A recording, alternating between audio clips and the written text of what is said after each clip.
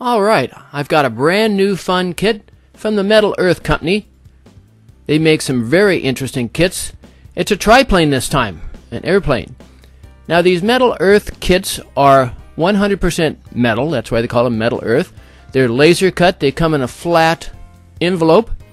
And what you do is you take these flat pieces and bits and you shape them into 3D items. It makes for a very interesting build.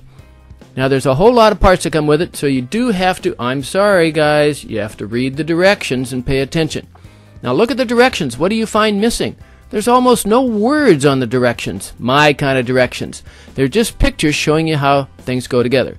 Now you will need some parts, because of course, like I said, you're taking these flat pieces of metal and shaking them into different items. Now here's what it looks like when it comes on the flats. Notice the exquisite painting. The painted ones are exceptional. Now you don't use any glue and you don't solder this together. They have a cool way that they have holes and pins, and you put the pins in and push them over or twist them. Now you do have to keep track of where the parts are and which ones you've used. So what I do is I just scratch them off, scratch the number and the part off, and then when you take the part off of the backing, don't ever break them off. Use a sharp pair of nippers. Now there are a lot of very little teeny tiny little bits. I always wear my magnifying glasses when I'm working on them. Now sometimes the tab doesn't fit in the hole very well, so the way I deal with it is I stick my razor knife in there, work it back and forth, and then it's better. Now they do not give you a pilot, but I decided I wanted one, so I added one.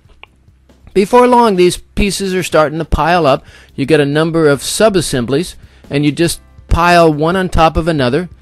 Now I did have to really work diligently to get the body the right shape to accommodate the bottom. So you do have to work on this stuff. And then you just simply put one piece on top of another on top of another. Make sure that you put the tab in the correct hole.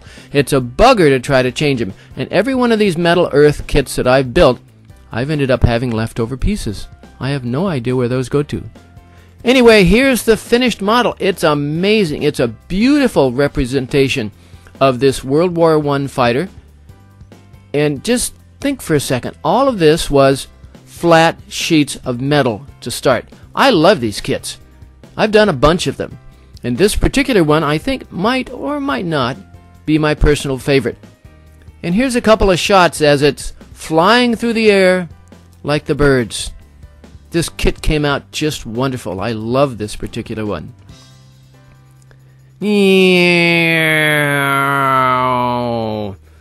Here's a couple of the other MetalEarth aircraft that I've built.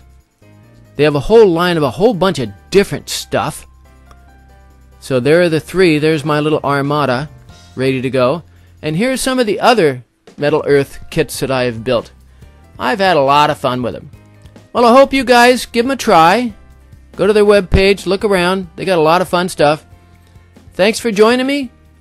Come back again. Have some fun, guys. See you later. Bye-bye.